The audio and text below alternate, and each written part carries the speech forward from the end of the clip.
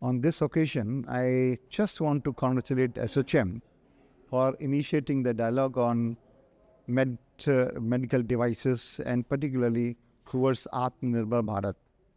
There was a time when most of the devices, medical devices, were imported. Today, we are nearing self-sufficient, but miles to go before we say so. Enough is not enough in this direction. There are 2-3 important advices I would like to give to medical advice industry. Number one, that we must emphasize on quality and quality. Because the moment we make a thing which is appreciated, which is dependable, which people believe that this is equally good or better than made in Germany, made in Japan, I think that would be our satisfying. The better good, the good will come. The consumer will come. The bad good, the good will come. The goods will come. And therefore, that is one thing. Another important thing is you have to invest in the innovation.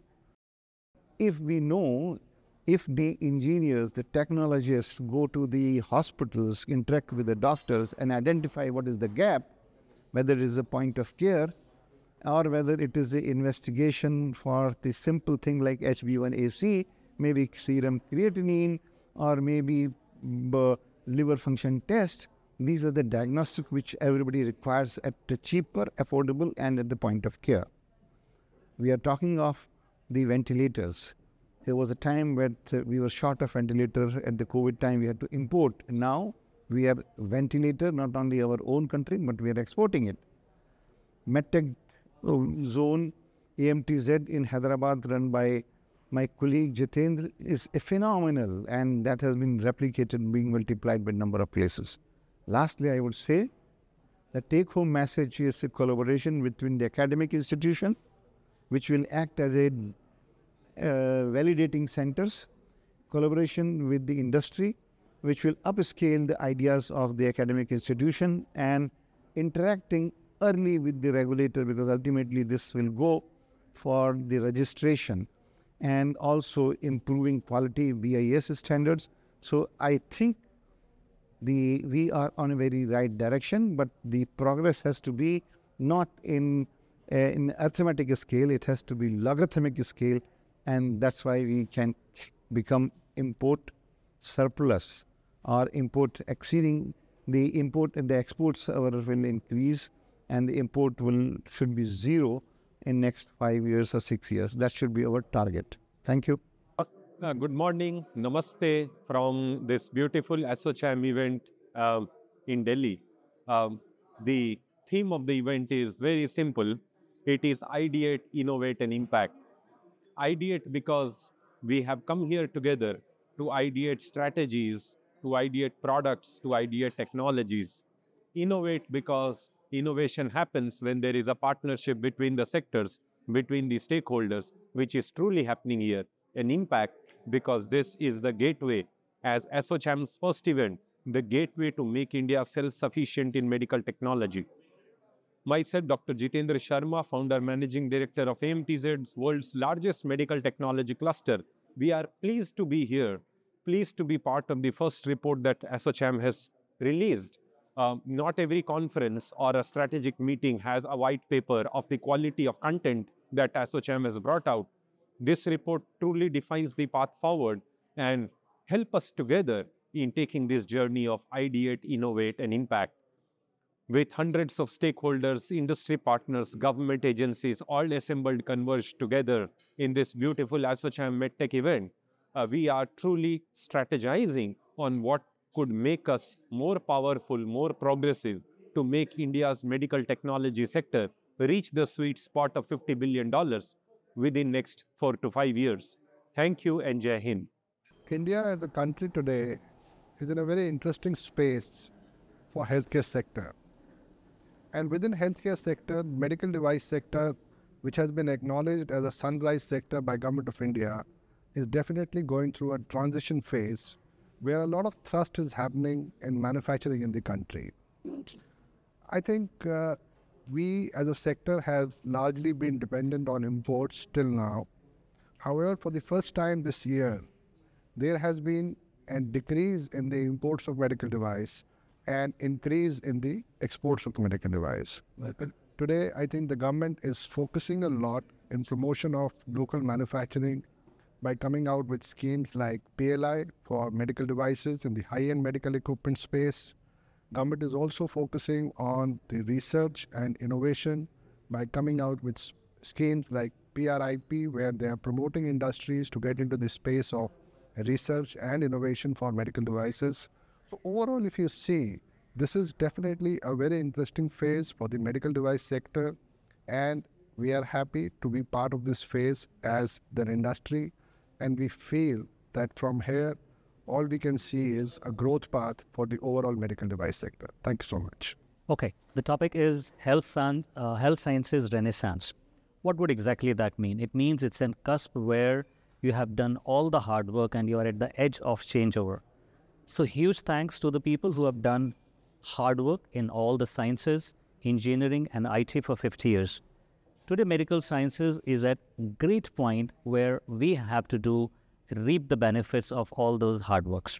India, with the vision of being #1 in the world by 2047 and Atmanirbhar, we are in the right step. So I urge all of us to use this important point and take the reference of all the existing material and make India self-dependent in the times to come. Thank you. Good morning. Today we are here for one of the very interesting the event, which is basically the health tech, medtech devices. The road to about $50 billion industry medtech by 2030. It's something is really now is visible. We are all here because the healthcare has gone up, and the investments in healthcare has gone up. The need has gone up, and India is definitely on the verge of probably taking over and maybe one of the largest manufacturer in India or the world. Because as of now, we are much behind the various developed world, but the basic requirement is here. I think we have been growing almost like a 20-25% over last couple of years. And the need today is to collaborate, be together, understand the quality. That's the most important part. And not only for us, I think I'll say domestic manufacturing. Need is to make quality products which can be exported. There's a lot of demand for the good quality product. And of course, we have the great, you can say the the push from the government of India. We're talking about Make in India, Atmanirbhar Bharat, and of course, all support what's required. So I'm pretty sure we're going to grow up, and we can be one of the export capital of the world. And when it comes to the medtech devices, but be together, work together, and collaborate together. And I think adopt the technology without hesitation. And of course, the regulators, compliances have to be in place. If quality at the top, we can really rule the world. Thank you. Healthcare space is exploding. Many segments of it, which were mysterious or mystified, are getting demystified. These segments, like medtech, are also ready for huge change. So it's the right time to invest in healthcare in India, in medtech in India. I'm Anjan Bose. I'm the founding Secretary General of Nat Health and past president of Philips Healthcare and Philips Consumer Lifestyle. India is going through a very interesting renaissance in healthcare overall and renaissance in medtech industry. It's a revival, it's a growth, it's a progress. And with any progress comes the associated challenges. So I think we are at a very interesting point in both healthcare as well as medtech. I've been in medtech and in healthcare for more than 4 decades. I have never seen so much of buzz, excitement, positiveness, growth, and the resolute collective will to overcome the challenges. For example, in the morning session, we heard the good news from one of the eminent speakers that import has been reduced by 4% and export has grown by 14%. That's so good news. At this rate, we were told that by about 2029 or 2030, we should be import neutral. So this is an example of what joint collaborative efforts of the private sector and government can do for a country. Long way to go still. I think we have come to a state where we have a springboard for moving to the next level, where India can be a major global medtech player. And I would say that let's all follow the simple mantra of C square I, which I believe in, CCI: commitment, collaboration, and innovation. Commitment to medtech, healthcare of the country, of society, and medtech plays a very major role. It's any hospital, the total cost, if it is 100, medtech is about 30 to 40%. So it plays a very major role. So commitment, all of us must have. Collaboration, teamwork. We all must work together in the industry, and this ASSOCHAM event is a great example of doing that. Collaboration we must have. We must not be judgmental on diverse views. So collaboration and innovation. Like I said in the morning session, Einstein once famously quoted that someone who says he has never made a mistake has never tried anything new. Therefore, the message is we must innovate. We must take the risk jointly in the society of medtech, healthcare, and try something new so that we are able to take some risks, but we will get the mileage in this great growth and progress journey in medtech and in healthcare. Thank you. I'm an interventional cardiologist and happen to start many of the procedures, like we open the tight valve of the heart with a particular balloon, inu balloon, similarly closing heart hole and valve replacement. Now many of these devices we still import. Now our goal is that we have to start manufacturing these devices so that anybody can afford. Because right now the problem is the high cost.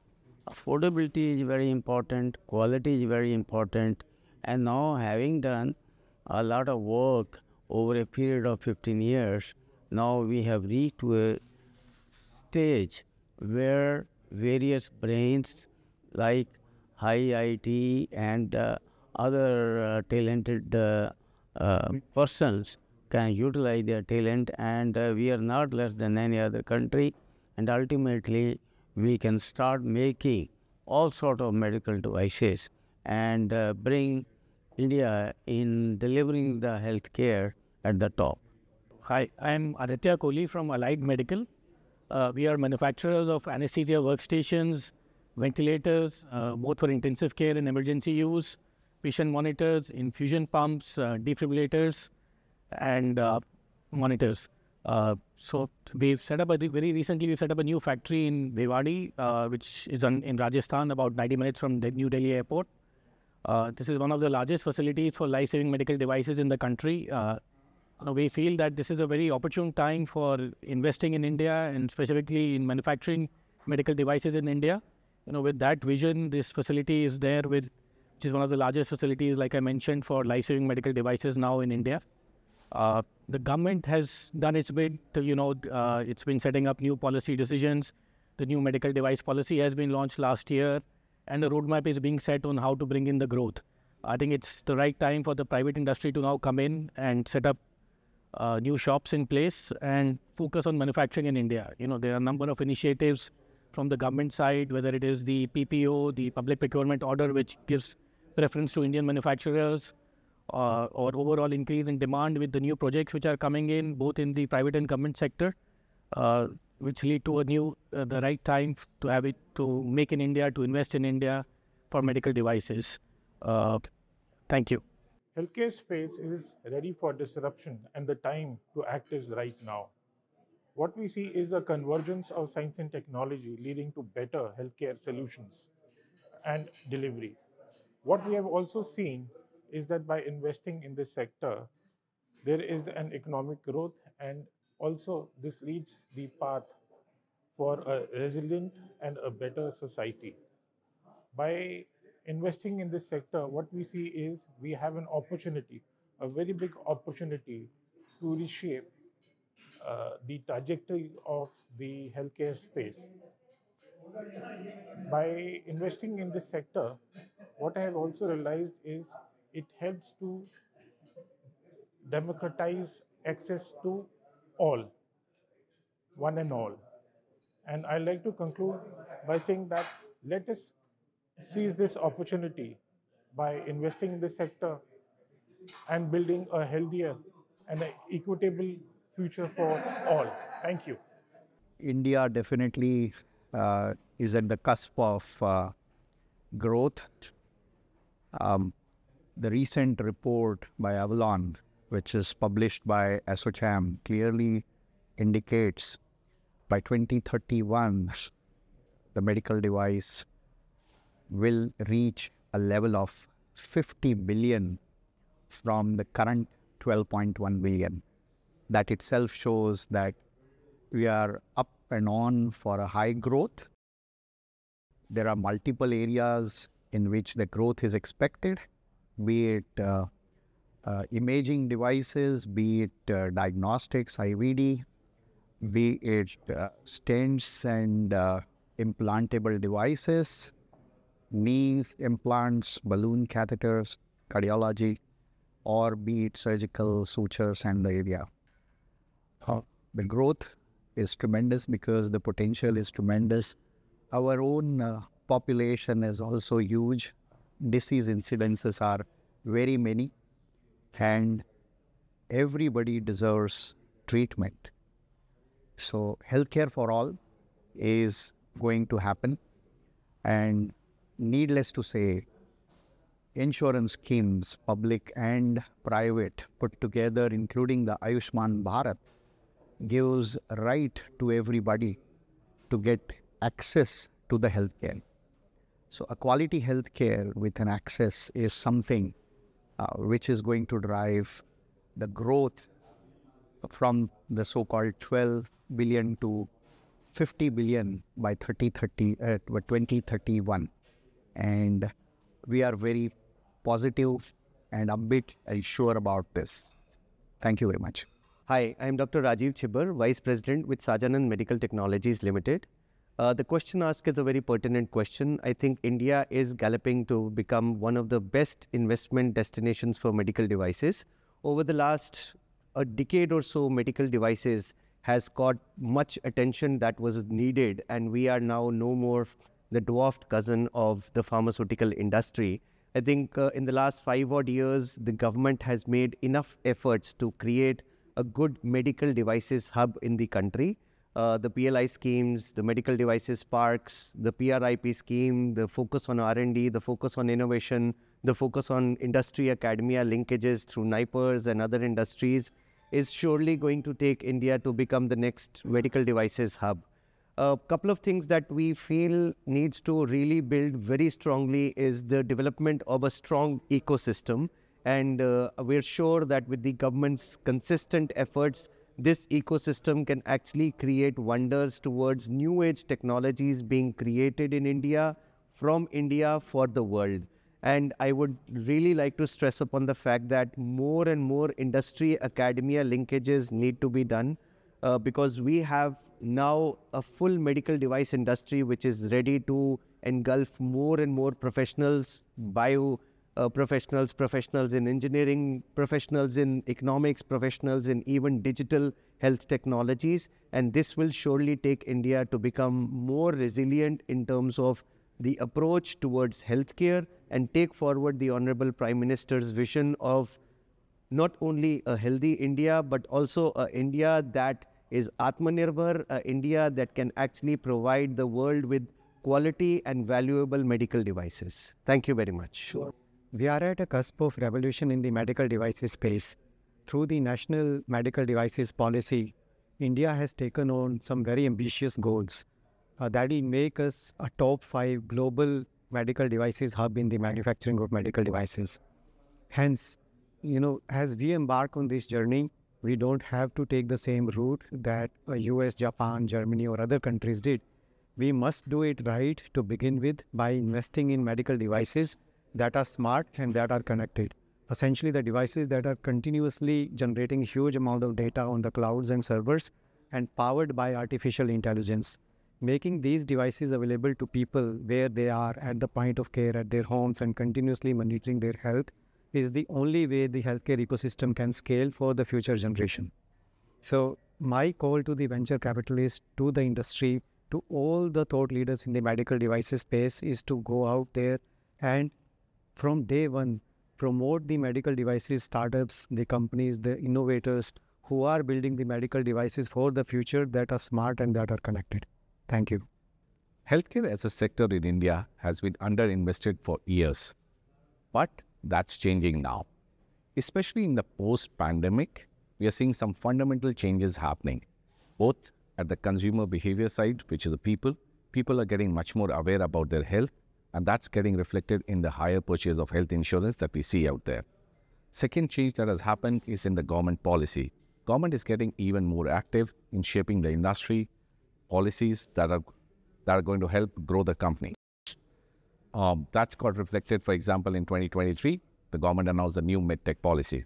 The third fundamental shift that we see is the investors, especially on the venture capitalists and the private equity side, coming and putting more money for startup capital and helping companies to grow even bigger. As I see it, medtech today is 70% dependent on import. I don't see any other sector in India that is so dependent on imports, and I see that that's going to change with a lot of investments coming into this sector.